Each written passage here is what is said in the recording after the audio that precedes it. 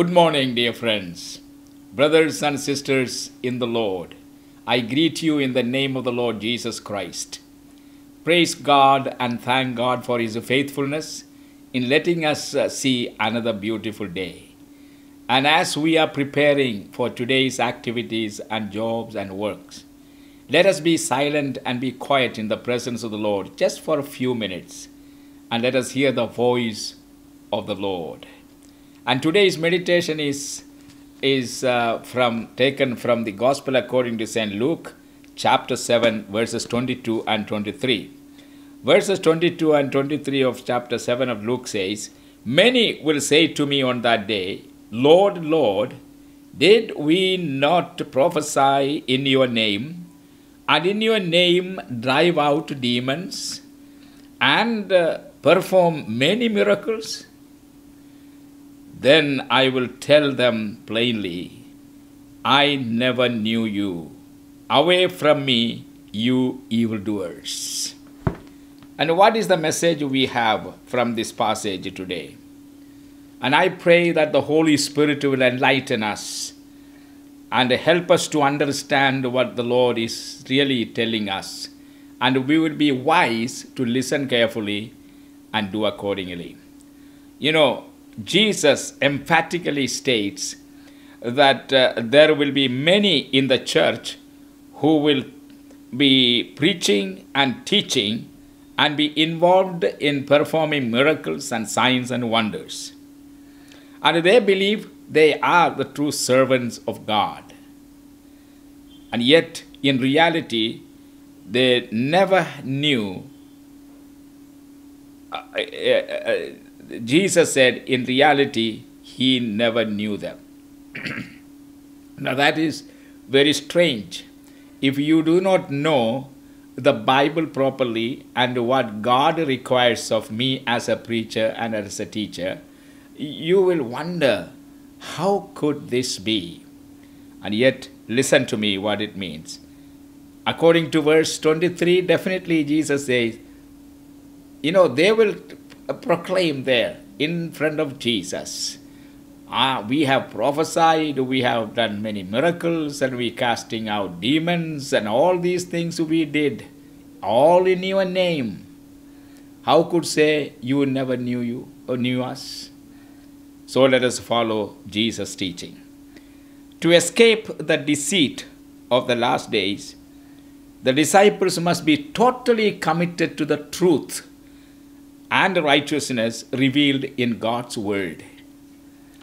And there is a danger in focusing only on the success of the ministry and neglecting the personal relationship with the Lord. Many make the terrible mistake of making the ministerial success and as the standard by which to judge our personal relationship with Christ. That is a great mistake. We are living at a time when many mega ministers and ministries are falling into the deceitfulness of riches and pleasures and luxuries that money can buy. And among them are false teachers and false prophets. And many are there among us today. Those who fall into the trap of such deceitfulness, of riches, and face the judgment of the Lord, the great judge. His sentence over them will be, I never knew you. Now these words of Jesus unmistakably make it clear that preachers may proclaim the gospel in the name of Christ, drive out demons, perform miracles, while they themselves have no genuine faith to be saved or no genuine saving faith in Christ. Scripture teaches us that fervent preaching the gospel is an apparent zeal for righteousness and the working of miracles can be performed in this age under the power and influence of Satan. And we need to be very, very careful, therefore, making the success of the ministry, like performing miracles and casting out demons and all, it's a great mistake to judge your relationship with the Lord. And miracles, and as the Bible very clearly says, in the last days, and as the end of the last days approaches very fast, these kind of miracles and signs and wonders can easily perform by the influence and power of Satan. Paul also makes it clear that an apparent powerful anointing can be the work of Satan. And we see this happening in this world today, all around us. Many times, you may ask this question: if these preachers are not functioning under the anointing of the Holy Spirit, how come their preaching is drawing many people into the kingdom of God? And how come many miracles are happening? The reason is what I just quoted above. And another important reason is, many times God overrides Satan's activity in false preachers in order to bring salvation and healing to those who sincerely respond to God's word. Because there are people who can preach God's word, and nevertheless, they may not be righteous, they may not be right with God, but nevertheless, they are proclaiming God's word.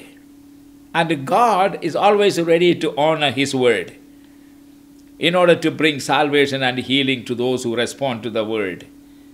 And if you read Philippians chapter 1, verses 15 to 18, and I must read this for you. Philippians chapter 1, verses 15 to 18. Now, we read here,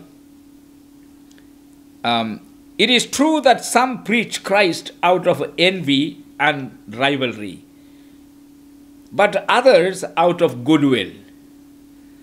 The latter do so in love, knowing that I am put here for the defense of the gospel. The former preach Christ out of selfish ambition, not sincerely, supposing that they can stir up trouble for me while I am in chains. But what does it matter? The important thing is that in every way, whether from false motives or true, Christ is preached, and because of this, I rejoice. You see, Paul is making something positive out of something negative, and something bad, and he is making something good. And it will be good for us to, in anything that we don't approve, look for something positive, something good out of it. And it is always God's desire that those who proclaim the gospel be righteous. You read this in 1 Timothy chapter 3, verses 1 to 7. Read that, the qualification given for the servants of God, the preachers and the leaders. Yet, when an evil or immoral person preaches God's word, God can still work in the hearts of those who respond sincerely from their heart to God's word with commitment to Christ. That's what God is looking. And He is not looking at the preacher. He is looking at His word and the listeners. They are innocent. They do not know the private life of the preacher. So God does not want them to be victims of the immorality or corruption of this preacher. In other words, God will not endorse any unrighteous preacher, but He always endorses what? His word and the biblical truth. And those who respond and accept the truth that the preacher is proclaiming in faith and sincerely want to commit themselves to the Lordship of Jesus, God is not going to abandon them. They won't allow them to be victims of the immorality of the preacher, but He is going to honor His word, which is working in the heart of this man, and He will save him. He will heal him. He will perform a miracle for him. And if that is the reason he came, because God's word will be honored by God. And my friends, we all must understand this, that God can turn around anything that is for the good of His kingdom, while He deserves or He reserves the judgment on the immoral and preacher or unrighteous preacher, and that judgment will definitely come upon that person. So now you understand why miracles can still happen and people's souls can still be saved when an unrighteous preacher preaching the gospel. That is still the gospel. That is still God's word and the living word. And it unfortunately sometimes it comes forth from the mouth of an unrighteous person that God will deal with that person and give him the due punishment. Now that is what happened to this group of people who came to Jesus at the last day of reckoning. This is a parable Jesus told, what is going to happen in the last day of judgment. And on the judgment day, it will be meted out to them. And their door will not be opened to them to the kingdom of God. And then they will come frantically, Master, Lord, Lord. They will call out, Lord, Lord. And Jesus' response will be, I don't know you. So the door will not be open to you. And then they will cry out to them, Lord, how can you say that? We have been in that street and in this street preaching your word and also performing many miracles, including casting out demons and healing the blind and healing the sick. And we even prophesied to them. Don't you remember all these things, Lord? And God gives only one word judgment. I know you not. And my friends, when we stand before the judgment seat of Christ, as very clearly the Bible teaches us, there is going to be a judgment for the believers. According to 2 Corinthians chapter 5. We all will stand before the judgment seat. And when at that time come, nobody will stand with us. We'll have to face personally what we were. And we all have to give an account. Now when we stand there, what do you like to hear from his mouth? Do you want to hear this? I do not know you. I am sorry. Or you want to hear this? Well done, my good and faithful servant. You have been faithful in the little matters of the kingdom of God. Now I will make you in charge of much. Enter into my Father's rest, prepare for you. And I pray that you and I, as disciples of Jesus Christ, remember, I address everyone, and we separate the disciples into clergy and ordinary members. I am not addressing this. I am not making any distinction. We all are disciples of Christ, and we all are equally accountable to God, and we all will be brought before the judgment seat of Christ. It is not to judge us and then cast out into hell. We somehow save ourselves with that by our commitment to Jesus to believe. But when that judgment comes, it is not going to be easy. Our whole life is exposed to the view of the angels and others in heaven.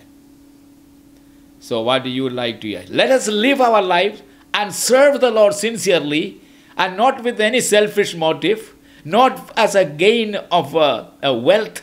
No, let us work for Jesus and serve Him faithfully for His glory and His glory alone. And I pray that today you will be blessed with God's own anointing. And as you meet with people, God, the Holy Spirit, is going to whisper to you. He is a person with whom you can share the gospel. Do it and serve the Lord. God bless you, my friends. He loves you. He cares. Let us be careful how we live. Amen.